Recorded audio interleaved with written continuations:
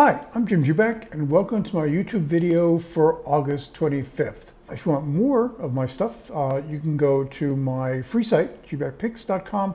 If you want more with portfolios that include ETFs and commodities and options, you can go to my paid site, that's jubakam.com. You'll find links to that down below. Please remember to like us and subscribe.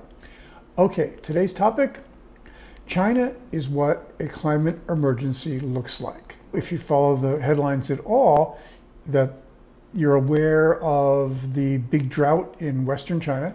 That's not too terribly surprising. Northern China is the drier half of the country. The Northwest is semi-arid. So the fact that there's no water up there right now when we've got drought in the Southwest shouldn't be a surprise. The big surprise is in the south of the country, which is the wetter half. And here what we're having is a huge drought. That what we've got is about 40% less rainfall than average falling into the Yangtze. This week we had 4 government departments come out and declare an emergency. As I said, this is extraordinary because this is normally the wet part of China. There have been long-term plans to take water from the south and ship it to the north. I don't know that those plans are still viable, but it's clear that there's not a lot of excess water anywhere to ship it anywhere. Okay, so what's interesting to me about this is that we sort of know the general effects.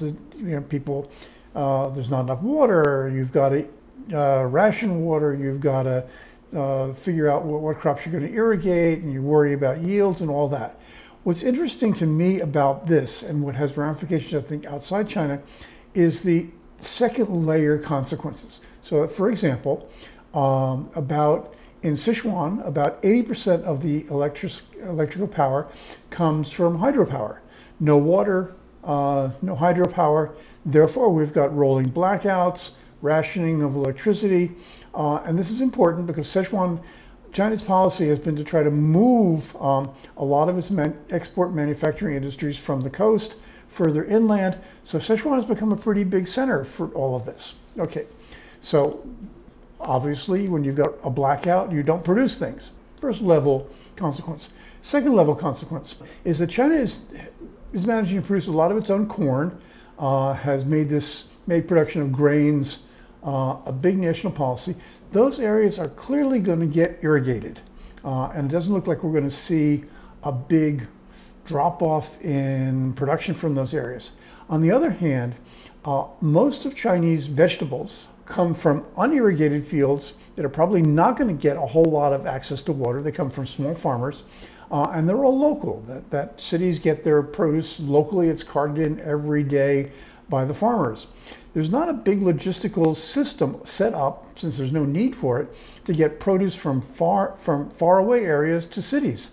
So there are no big fleets of refrigerated trucks ready to move stuff like we do from California to New York City. And that's going to be a problem. Second thing is that, well, if China's going to be able to produce corn, you wouldn't think there's going to be a pork problem. Well, there is going to be a pork problem. This is maybe a tertiary effect, because pigs need to be air conditioned. In the industrial methods for producing pork, you have huge pig sheds, and the pigs generate a lot of heat, and the pigs, if you're having sun pour down on that generates a lot of heat, and at some point the pigs get sick and die. So you've got to air condition that. Well, pigs don't deal very well if the air conditioning is suffering from rolling blackouts. This drought is real problems for pig production. Now, this is a particular area in China, and the point really is not so much that, hey, if you're living in Miami, you got to worry about the effect of the pig farms, because there aren't any. But what it really suggests is that in this global climate emergency, the effects are going to be popping up all over the place. It's going to be like a global game of whack-a-mole, as in where the problem crops up, and it's going to be a lot of it's unexpected. We're going to have infrastructure that is designed for one thing, having to deal with another thing. It's going to make this a very volatile time for the economy, for economies, because the patterns that held in the past aren't going to hold in the future. Thanks for watching. Remember, if you like this, please like it. Subscribe to my YouTube channel. For more of my stuff, you can go to my free site, that's jubakpicks.com, and my paid site, jubakam.com. Links to those are down below. In September, on the paid side, I'm going to be doing a special report on water stocks. So think about subscribing and tuning in. Thanks very much for watching.